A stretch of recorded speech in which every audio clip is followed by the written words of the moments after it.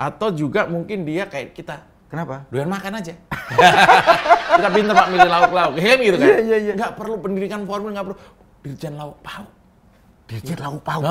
Coba lihat sini. Oh iya, Anda pernah ngemplang bansos apa tuh sarden ya? Bagus. Misalnya begitu. Pokoknya ada kaitannya sama lauk pauk bisa jadi. Tapi kan sebelum disajikan, penting untuk dicicipi. Ada dirjen sendiri. Wah, itu dirjen cicip. Nah, ini jelek banget.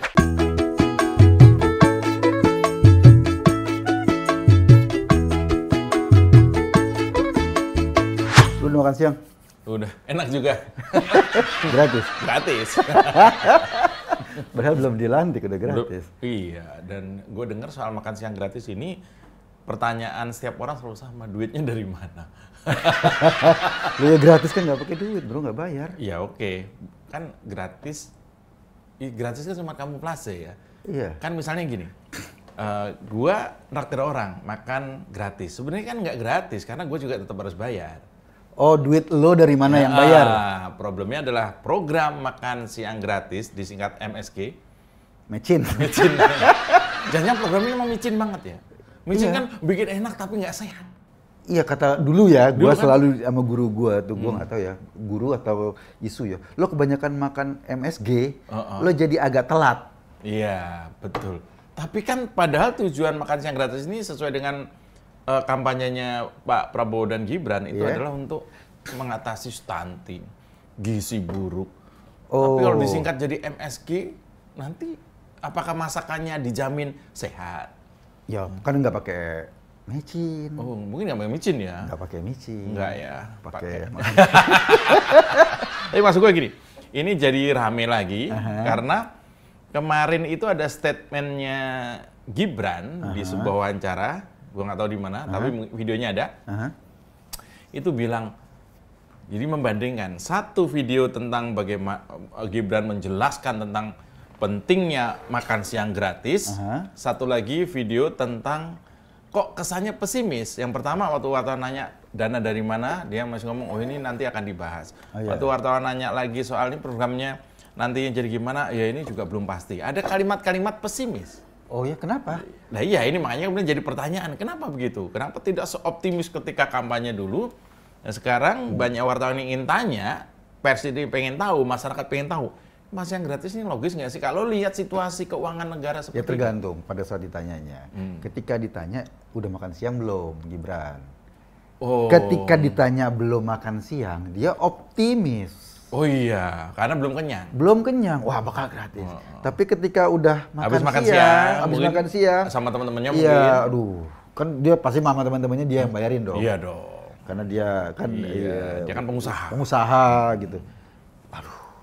Pesimis nih. Kenapa mahal? Baru semeja aja segini. Iya. Gimana 87 juta anak gitu kan. Ini yang keberapa kita ngomong soal makan siang gratis ini karena banyak pertanyaan. Pertanyaan wartawan berikutnya adalah ketika kemarin dijawab bahwa nanti akan ada Kementerian Makan Siang Gratis. Kementerian Makan Siang. Iya, Menteri Makan Siang Gratis. MSG itu tadi, Menteri Makan Siang Gratis. Menteri muda atau menteri kementerian biasa gitu kayak? Kalau dilihat dari usia Mas Gibran pasti menteri muda ya kayaknya. Mungkin akan ada menteri yang tidak lebih tua dari Wapres. Chef Arnold menterinya. Iya, karena kan dia tahu soal makanan. Dia tahu soal makanan, cara masaknya dia Dan tahu. dia sangat kenal dengan Gibran. Oh. Ya, kan gitu. Atau mungkin chef dari luar negeri yang gini tuh.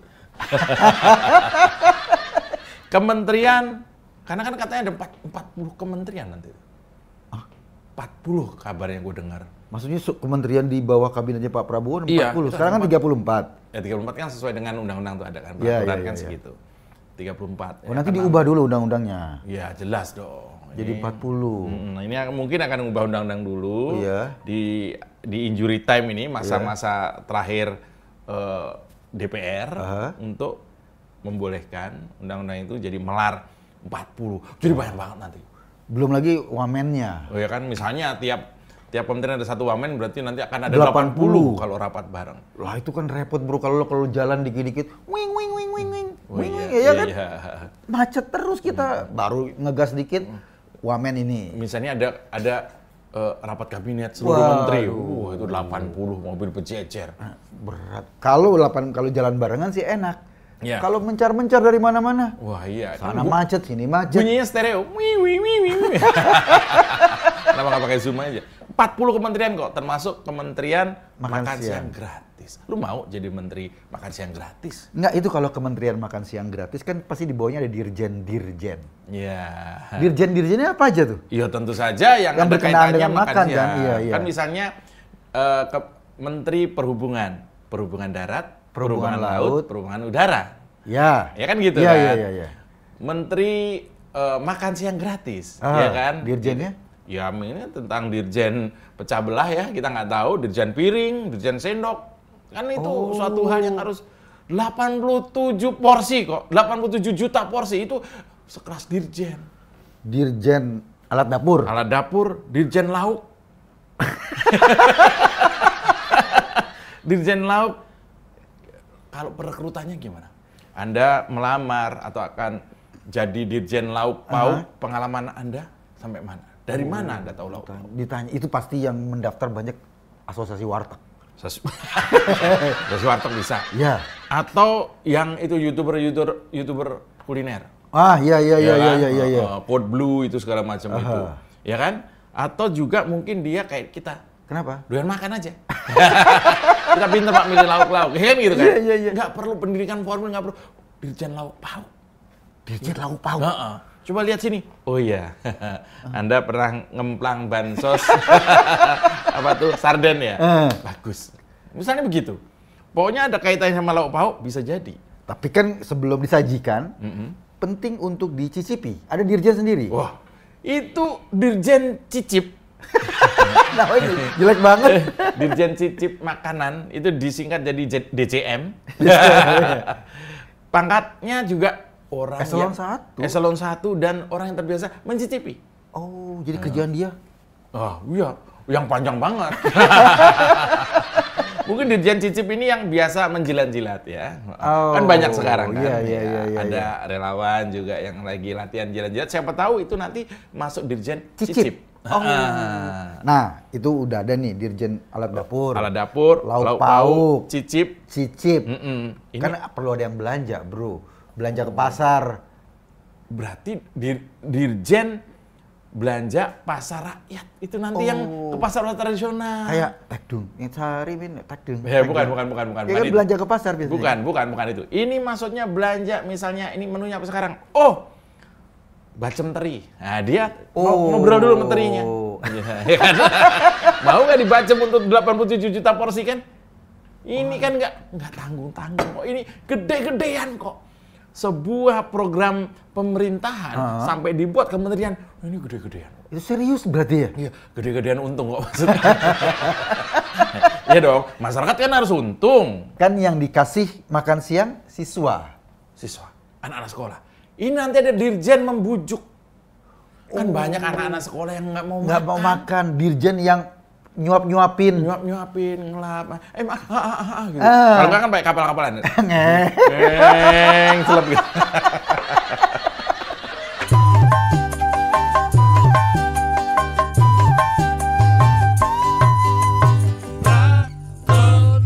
Nah, dirjen suap menyuap ini sekarang banyak yang lagi latihan. Dirjen suap menyuap. Banyak latihan. Kemarin tuh sudah ada, tapi kan itu bukan dirjen, itu BPK. Ketika lo mau dapet WTP itu nyuap. Ya. Dia lagi latihan untuk menjadi dirjen suap itu. Memberikan sesuatu kepada anak kecil yang tidak mampu berangkat. Tapi orang tua semua itu. Tapi kan dia punya anak kecil. Dirjen suap menyuap. Ya kan? Suap. Kalau misalnya lagi makan, orang nggak terbiasa makan udang, begitu makan udang, biduran. Itu dirjen apa tuh? Dirjen bagian alergi. Khusus? Dirjen alergi, disingkat Dakjal. Bisa jadi tuh. Itu nanti yang ngurus soal kalau lagi makan alergi.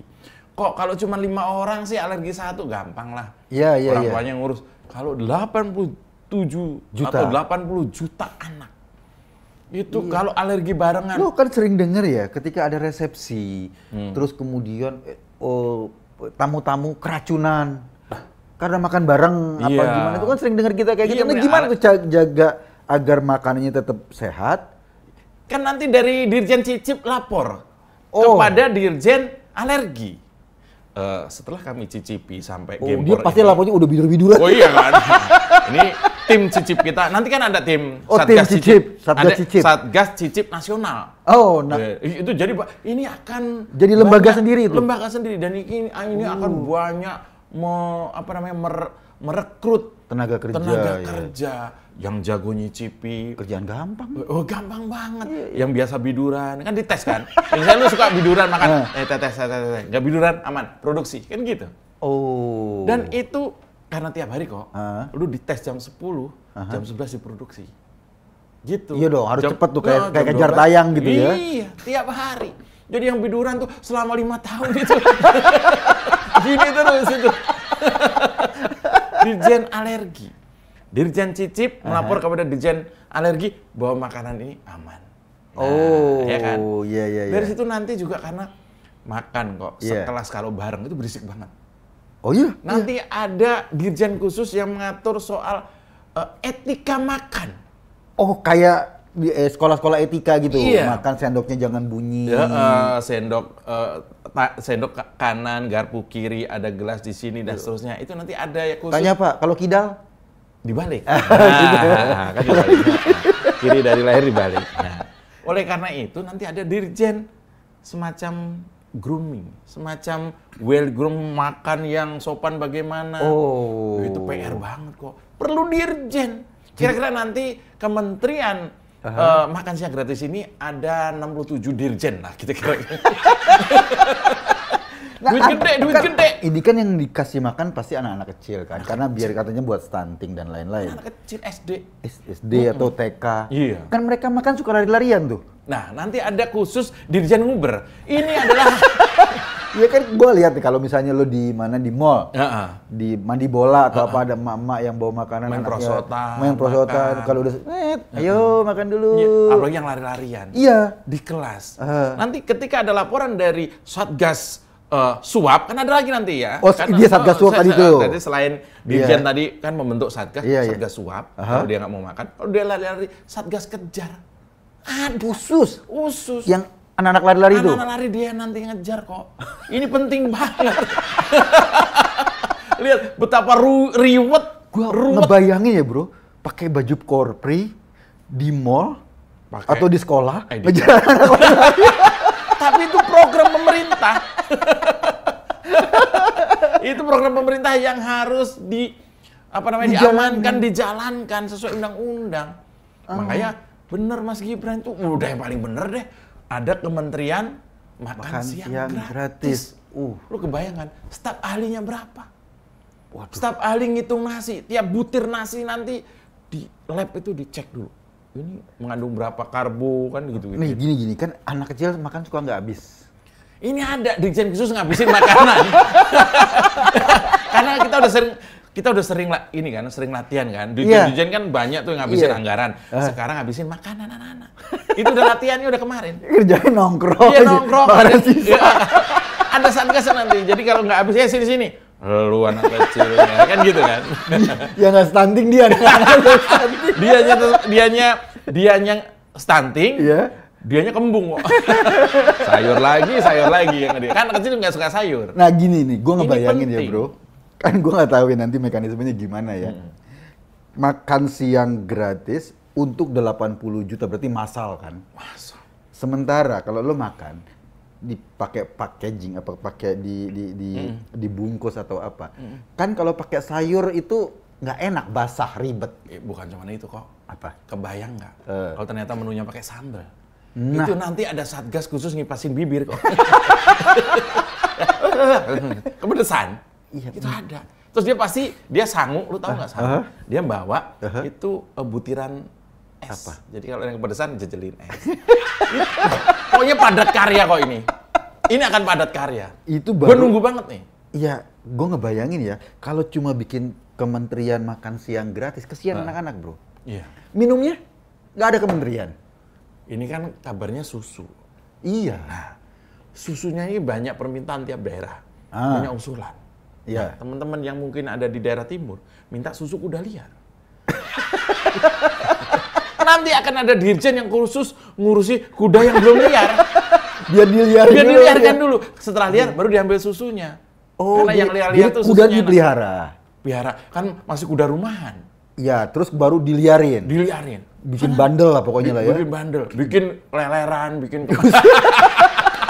diusir dari rumah. Setelah liar baru diambil susunya. Nah, problemnya yang liar-liar itu susunya nggak terlalu bagus. Lu mah, ya kalau lu mah ya lu peres kan kuda lo cowok. Kuda cowok diperes.